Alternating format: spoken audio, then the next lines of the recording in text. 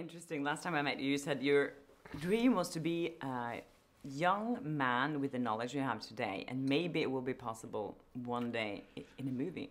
Oh, Which it well, kind of for sure. After seeing this movie and the opening scene where I'm in 1989, it's quite amazing.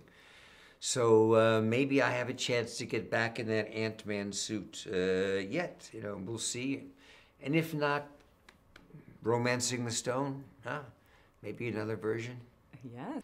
And I saw yesterday that your kids were at the press conference and were really excited, and they're going to watch it with you tonight. Yeah, right? they're going to see it. It's at the premiere tonight. It'll be the first time they've seen it, and I think the premiere is going to be in 3D Ant-Man, which is really special. So I'm going to get to watch them and see what they think. I think. Is it more nerve-wracking thinking about what they're thinking? No, I know they're going to love it. They're going to love it. They were so gung-ho in the beginning for me to do this picture. They're going to love this.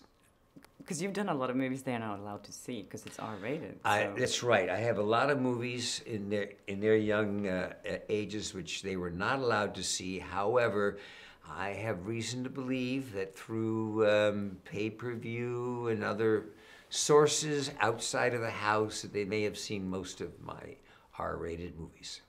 That's funny. So, your dad you grew up with a dad who was famous. Mm-hmm. Do you remember when you realized what he was doing for a living and what that all included, the whole era?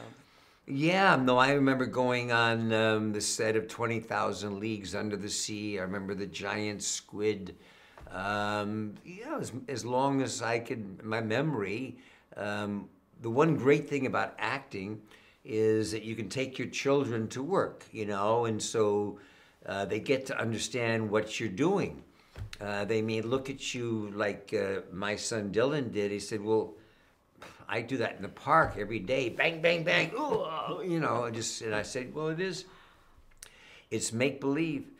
And a movie like Ant-Man, which requires so much make-believe because of the green screen. I mean, there's nothing there. There's nothing there, so you really have to learn how to practice make-believe. Yeah, you're good at that. Yes, you're really good at that. Thank you. So, are your kids? Do they want to get into acting, or would you encourage that? No? I don't think I have much choice. Dylan, our son, he's 14 now. He already has a strong passion. Karis is a very good dancer, wants to model a little bit, but I'm sure she's right behind and wanting to be an actress. So you have a